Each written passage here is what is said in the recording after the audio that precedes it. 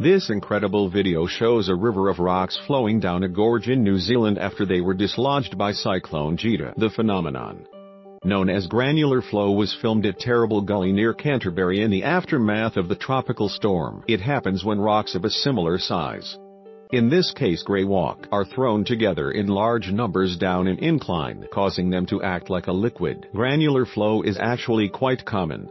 According to geologist Dave Petley of the University of Sheffield, he explained in a blog post, in essence the pebbles behave as particles, allowing behavior that is akin to that of a fluid. Of course, the density of the fluid is somewhat higher than that of a more familiar liquid, such as water, and the particles are many times larger.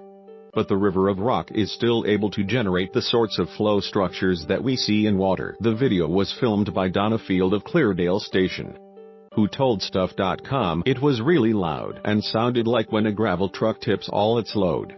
But if you were right underneath it, greywacke, a form of sandstone, is easily eroded in extreme weather events. Cyclones are common in the Pacific at this time of year, and Category 5 systems have proved catastrophic when they make landfall.